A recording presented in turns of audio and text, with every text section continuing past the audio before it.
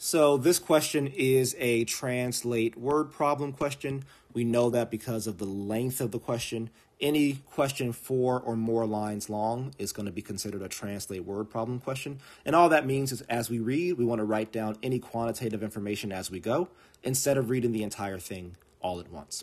So the first sentence in this question says the ratio of a person's weight on Earth to the person's weight on the moon is constant. So I'm going to just translate that to E over M equals K. Earth over moon equals K, which is my variable for constant. An astronaut who weighs 540 newtons on Earth, so 540, weighs 90 newtons on the moon. Okay, well, that's very interesting. So 90 on the moon, well, that tells me that K must be 6, because 540, right, divided by 90, or 54 divided by 9, is 6, so 6 equals K. And remember, we're told this is a constant, so it can't change. Another astronaut weighs W newtons on Earth, so we have W in the numerator.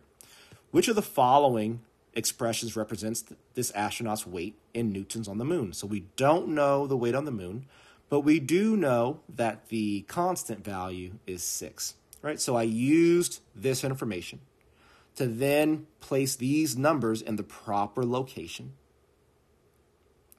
which then told me that I get 6 for my K value, which then allows me to place this 6 here in the actual question, right? This is the actual question that I'm trying to solve.